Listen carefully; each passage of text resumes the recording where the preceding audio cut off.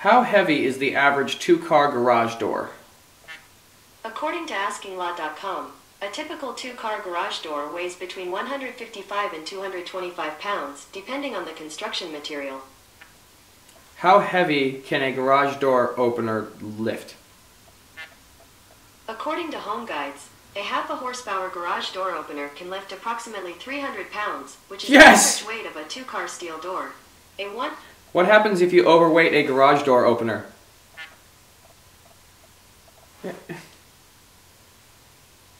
Apparently nothing.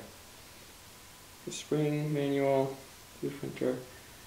I'm sure it's fine. One of the things I like most about the setup of my shop is I have my table saw backed up towards my garage door, and what that does is that allows me to raise the garage door when I need extra infeed, and because I put all of my benches at the same height, I have about 20 feet or so of outfeed. But one of the most obnoxious parts about my shop is all of my table saw sleds are held right here, even though my table saw is way over here. So anytime I need a sled, I have to walk all the way over there. So what I've started tinkering with is finding a way of hanging my sleds on my garage door. And for a while, I've been just hanging them up here on this bar, and that sort of worked for a little while until this one, oh jeez, until this one fell and broke. So that really got me thinking I need some sort of more firm attachment on this garage door, otherwise this door is just wasted space. The first thing I thought about doing was adding some sort of a French cleat onto here, but I really don't want to impede the door's ability to open because, like I said, I use it as infeed. And then I thought, well, maybe if I attached a hinge onto here, the door could open, and I could put a cleat on that, and then when it opens, it would just swing out. But I really don't want to put any screws inside my material. And then I realized these hinges are hollow on the inside, and so I could probably find some way of hooking inside there. And I found this round bar that fits in here perfectly. This is actually off of an old lawn decoration. But if I find a way of making a hook out of that, that would work pretty well. And so I started looking around at different shapes that I could make out of some coat hanger wire, and I realized if I make a U shape, I could slide something onto here, and that could work as a hook. But the problem is that if you're hooking this direction, it just is going to want to fall out. And then I started playing with this design, and I put a hook on the end to try and keep it from sliding out a little bit more. And then I bent up this S shape so that I can slide something on here and I don't have to touch the hook, and I won't end up with one of those pegboard situations. Because as every maker has found out at one point or another, is that pegboard sucks. But then I realized there's two ways of doing this. One is the S hook, and the other, if I bend it out like that, then I could put something like a block on here, and this block could be glued to one of my sleds. So I really think this is probably the best solution in terms of ease of use. But the problem with this is I have kids in the shop and I have me in the shop, and if anybody runs into a piece of round bar that's sticking straight out, this is more likely to injure a person. So as much as I do think this design is better, I'm going to go with more of an S-hook shape. Sometimes the function is not just about function, it's also about safety. And I know how that sounds coming from me.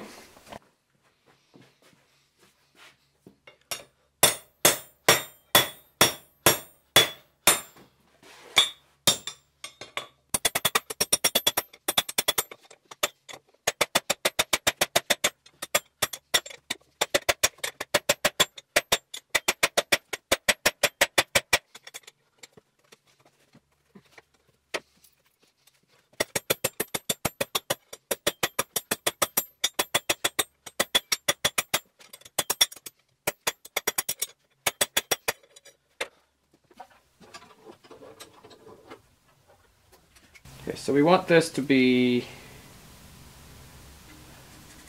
at least that long.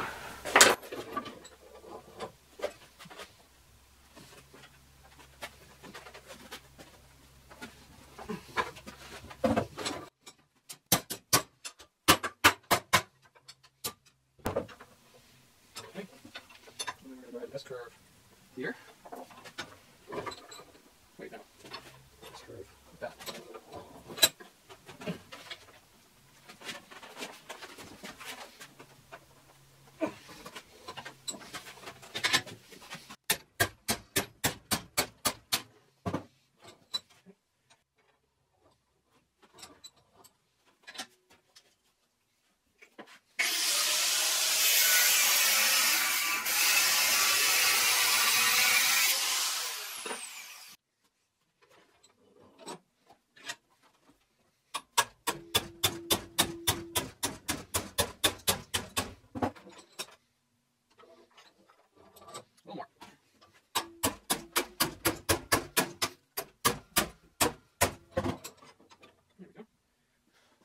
You could probably do this with a threaded rod, but I found these bolts under my workbench that I will never use for anything, so I'm going to go ahead and use them.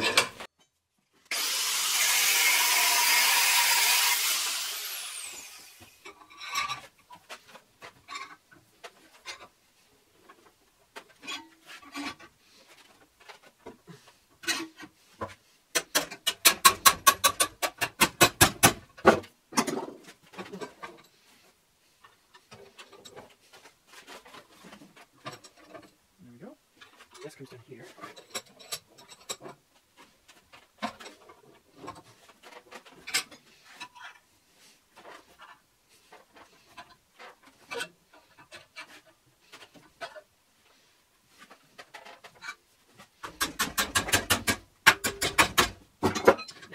There we go. A little crooked, but if I did this right, the thread should still work. If you're careful, you won't damage the threads.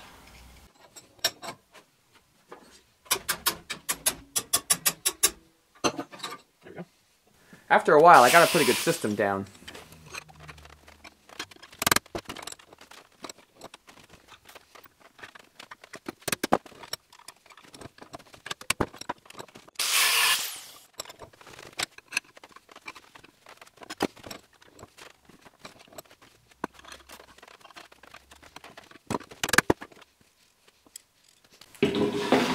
One of the other things that a lot of woodworkers will do, they'll cut a block kind of like that, and then they'll glue that block right here behind the sled, and that keeps their fingers safe from the blade, and so the blade just ends up being embedded. It never actually comes all the way through.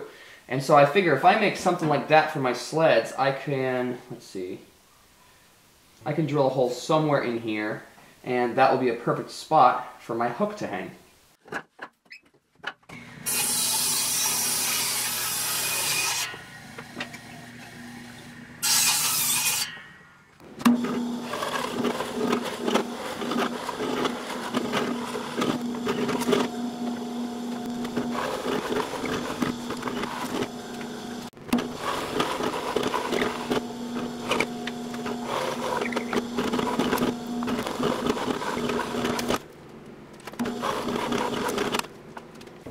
So every time I make one of these sleds, I worry more about the squareness of the fence to the kerf rather than the fence with the back of the piece here. And so I have all this plywood and these two runners that are extruding too far back for this to work. So I need to find a way of jointing that down. And so what I came up with was I have this fence that is perfectly in line with this table saw blade, so that way I can sort of use the fence as a reference and joint that bottom piece in plane. Okay, so I need to move my fence over a little bit. All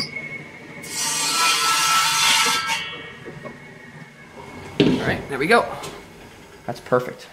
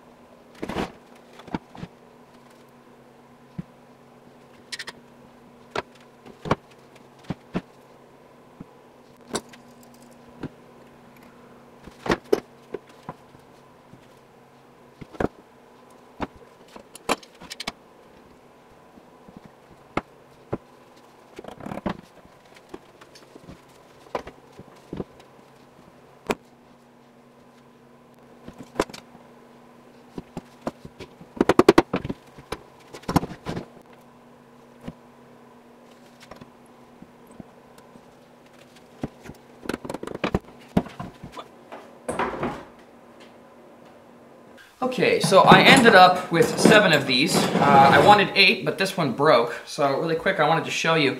One of the things that I want to do is, I'd rather have some lock nuts on here because as this spins so easily, I'm worried they're just gonna fall off. So one of the things that you can do, if you ever want a lock washer but you don't, or lock nut but you don't have them, you go and just fill the threads a little bit with the hot glue. Hot glue is a polymer just like nylon is, and nylon is what you find inside the lock nuts. And then you wrench that on there. Go ahead and get rid of some of that excess. And that'll act just like a lock nut when you don't have them. So this isn't going to work in a high heat area like an engine, but in the shop it works fantastic.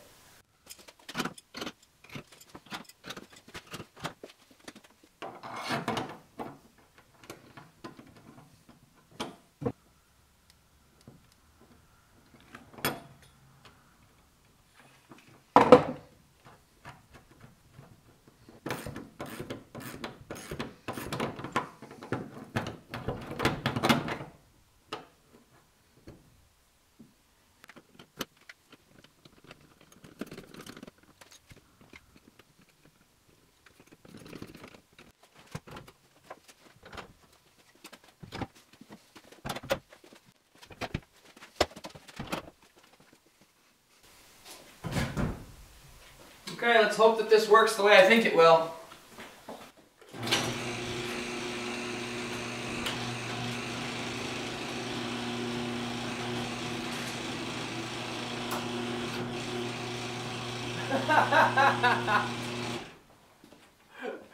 Hold on. Hold on, you gotta see this.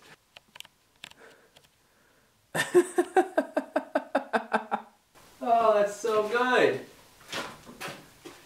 So, even with that open, that works.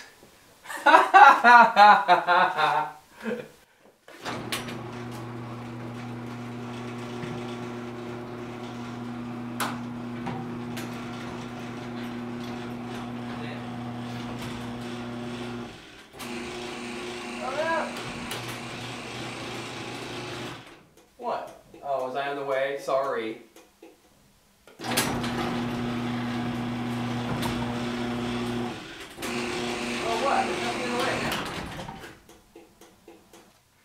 So this does work really well, but when I let it down, I'm 2 sleds too heavy and it triggers. So if I take these 2 sleds off every time I put it down, then it will actually work a lot better. Now it'll close.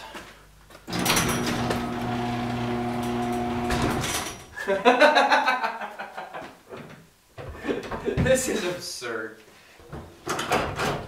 So most of the time I'm not going to be opening up this garage door, but basically anytime I want to let it down, I'm going to have to take those 2 sleds off because the garage door is throwing a fit about it. So it's going to work for me. Okay, so this orientation here seems to be the best. If I move this one up higher and I leave the heavy sled off of there, it works really well.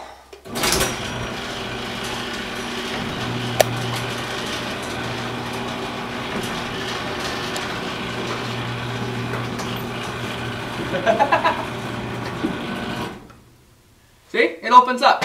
Let's make sure it closes.